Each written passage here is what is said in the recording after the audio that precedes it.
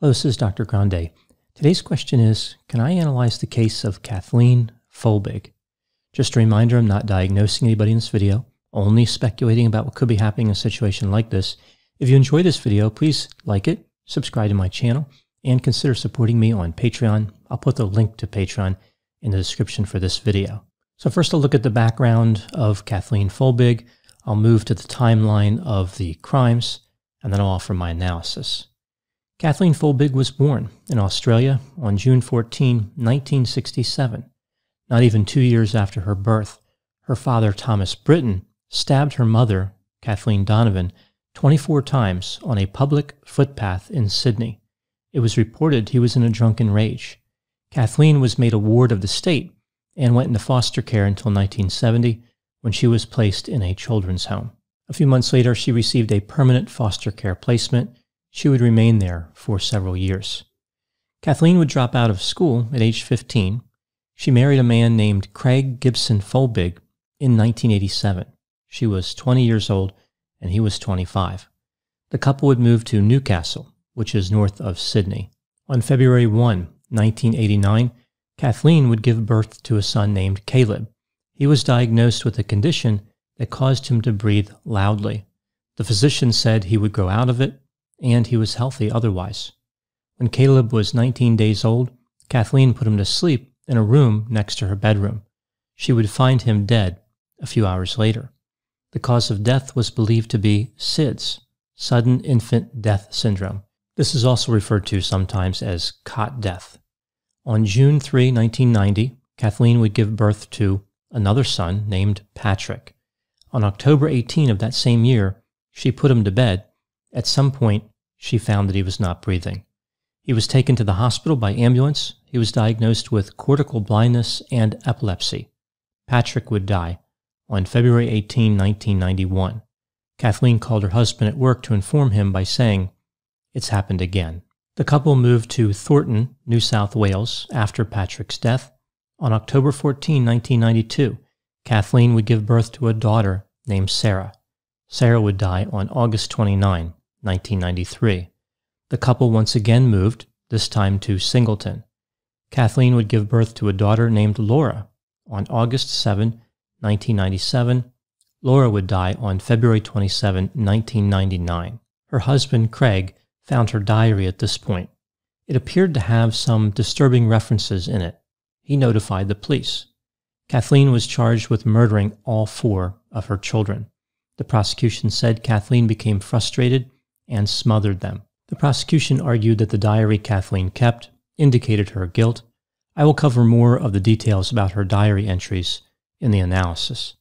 Her husband Craig said that each death was routine and theatrical. He would wake up after hearing Kathleen scream and see her standing over the bassinet. Kathleen would remove all of the photos of her children from the frames, pack away any belongings, and never mention their names after they had died. As the prosecution was playing a video of Kathleen's police interview during the trial, she attempted to flee the courtroom. She didn't make it, but she was able to delay the trial by a couple days because she was taken to the hospital and sedated. The defense said that Kathleen was innocent. Not a very surprising technique, considering that's their job. Her husband was not accused of any wrongdoing in this case, a move that Kathleen agreed with. The defense said that Kathleen didn't think he was involved in the deaths either. So she is accused of murder, and she's not implicating her husband. This closed off one avenue for reasonable doubt. So now it was natural causes versus Kathleen committing murder. There was no alternate suspect. There were no stories here about somebody breaking into the house and committing murder, nothing like that. It really did have to be either a natural cause or Kathleen. The defense, of course, was pushing the natural causes explanation. They noted that there was no physical evidence connecting Kathleen to any type of homicide. The case was circumstantial, and scientific experts did not seem to agree about what caused the deaths. The defense also tried to portray Kathleen as a caring and nurturing mother by pointing to numerous journal entries. Witnesses also testified to that effect. So the defense was trying to take those diary entries and kind of flip them around and say they actually supported the idea that she was not guilty. First responders said that Kathleen did appear to be authentic in her distress when they arrived, but staff at the hospital felt differently. Everybody seems to think they're an expert on appropriate emotions in these types of situations. In May 2003, Kathleen was found guilty of 3 counts of murder, 1 count of manslaughter, and 1 count of maliciously inflicting grievous bodily harm.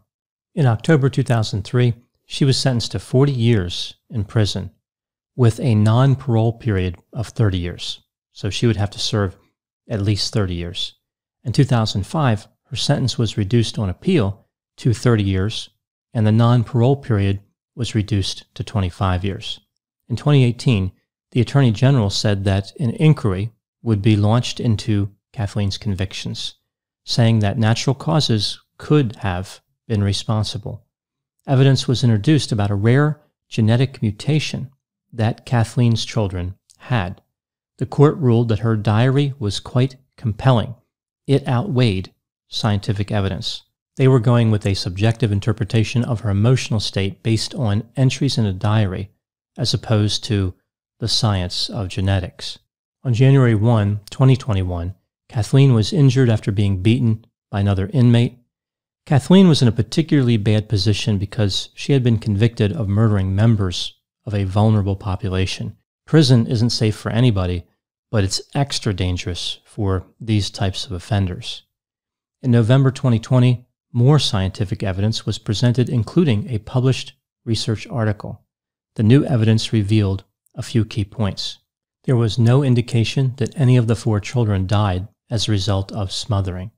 At least 2 of Kathleen's children had a rare genetic mutation that put them at a substantially greater risk for cardiac death, and the other 2 children may have had genetic mutations that could lead to death. On March 4, 2021, 90 scientists called for Kathleen Folbigg to be pardoned. Now moving to my analysis. Mental health experts testified that Kathleen did not have any disorder or symptoms that could be associated with this type of crime. For example, she did not have a personality disorder, so nothing like antisocial personality disorder. She did not have psychosis, so no disorders like schizophrenia or bipolar disorder. And she did not have factitious disorder imposed on another, otherwise known as Munchausen syndrome by proxy. It was determined that she did have post-traumatic stress disorder. They also suggested that she was a risk to any other children she might have, even though they did not think she was a danger to the public. Many people, including the prosecution, believed that Kathleen's diaries indicated a state of mind consistent with homicide. Here are a few examples of the entries that attracted some negative attention. One entry read, "Obviously, I am my father's daughter." Again, her father stabbed her mother to death. Probably not the best connection to make. This would be like somebody charged with cannibalism bringing up the fact that they were elected president of the Army Hammer fan club. In another entry referring to Laura, Kathleen wrote, "I know there's nothing wrong with her, nothing out of the ordinary anyway, because it was me, not them." That entry certainly doesn't help her case. It's not the worst, however. I think the next one is probably the most inculpatory. She went on in the same entry to talk about Sarah, writing, "I knew I was short-tempered and cruel sometimes to her, and she left, with a bit of help." Kathleen would later say that when she said, "with a bit of help," she was talking about God offering help. Then we see this entry in which Kathleen was talking about Sarah. She wrote, "All I wanted was her to shut up, and one day she did." So I'm going to guess that empathy was not Kathleen's strong suit. She talked about how stress was making her do terrible things. She described flashes of rage, resentment, and hatred toward her children. She noted feelings of depression that she had no control over. There were entries about mood swings and difficulty calming down. She wrote about how someday they will lock her up and throw away the key. So I guess she got that one right. Another area of focus in the journal entries was her struggle with her weight and how her husband perceived her weight. She was concerned that she wasn't attractive to him anymore and that he was likely to cheat. She said physical appearance was everything to him. so she painted him as shallow and insensitive. Her efforts to become more physically fit also drew negative attention from the prosecution. At her trial, the prosecution said that she was deeply resentful of the intrusion her children had on her life, how they interrupted her sleep, her ability to go to the gym, and her ability to socialize, including dancing. A major part of the trial was the jury trying to figure out if the journal entries really meant anything at all. Did they help the prosecution? Did they help the defense? Did they help both? This is what the jury was really trying to calculate. This was also an important part of her appeals. Kathleen would suggest that the contents of her diary were not meant to be taken literally. It very well could have been that by making the entries, Kathleen was simply trying to record the stress that she was under, detail her anxiety and depression. Perhaps it was a way of coping and not some type of confession. Now moving to the question, was Kathleen Folbigg actually guilty? I will look at this question from the perspective of the legal standard, reasonable doubt, as well as actual guilt, starting with the evidence that supports guilt. Some of the diary entries look suspicious, but I'm not convinced they actually matter much here. People write a lot of things in diaries. Some of it really has kind of a poetic feel to it, like it is not meant to be some type of record of their thoughts and feelings. It certainly doesn't seem like a confession to me when looking at the various entries. Having 4 children die in the same family is exceedingly rare. This again points to guilt. It is not surprising, considering how unusual that is, that we see a statistical argument was made in this case. The problem is that the statistical argument was flawed, consistent with what is referred to as the prosecutor's fallacy. This is a common statistical error that prosecutors make frequently. They calculate the probability of the evidence given innocence. So what are the chances that somebody who's innocent would have this evidence, and try to make it seem as though it's the probability of innocence given evidence. So what are the chances this person actually did it based on the evidence? Those two probabilities are not the same thing. I will cover the prosecutor's fallacy in a separate video, where I highlight the Notorious case of Sally Clark, where bad statistics may have resulted in a false conviction. Now moving to the evidence supporting that Kathleen Folbigg is not guilty. She denies her guilt. Her story has never changed. The research finding about the genetics is extremely compelling. There are no witnesses, the motive is weak, and none of the children were healthy before they died. They all had medical issues which conceivably could have greatly increased the risk of death or even led to death. So with all that in mind, what about legal guilt? I think there is certainly reasonable doubt in this case. The information about the genetics alone accomplishes that. So I would say not guilty beyond a reasonable doubt. As far as actual guilt, this is a little trickier in this case. I really thought about this for a while. It certainly does seem suspicious to have those 4 deaths, but then again, with that genetic argument, it can be explained away. I would have to say probably the answer is no. I think she is probably innocent. I don't think it's something like 80% innocent, 20% guilty. I think it's like right on the line. Something like 55% innocent, 45% guilty. Again, a close call. This case is interesting because I think it's a good example of how normal grieving and coping behavior became interpreted in light of the deaths. If anybody had read those diary entries in the absence of knowing about the deaths, they probably wouldn't think anything of them.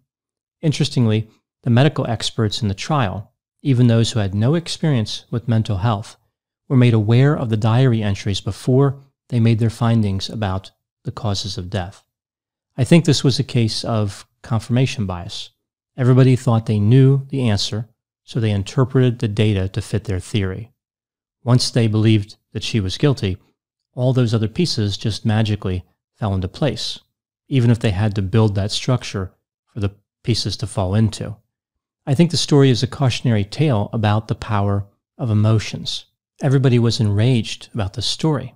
They were offended that somebody could do something like this. Kathleen became the object of hatred. In Australia, she's referred to as the nation's worst female serial killer. She's been called a monster, and, as I mentioned, attacked in prison. If she is innocent, Kathleen is living a second nightmare. The first one, of course, would be the loss of her children, and the second, her lengthy imprisonment. If one were to consider how an innocent person would act under these circumstances, Kathleen's behavior is consistent with that profile. Kathleen has been subject to a court that relies on trying to discern emotions from a diary rather than actual scientific evidence, and a court where people testified about statistics when they had really no understanding of statistical computations. I don't know if Kathleen Folbigg is guilty or not, but I do know that the court is guilty of murdering logic. Those are my thoughts on the case of Kathleen Folbigg. Please put any opinions and thoughts in the comment section. They always generate an interesting dialogue. As always, I hope you found my analysis of this topic to be interesting. Thanks for watching.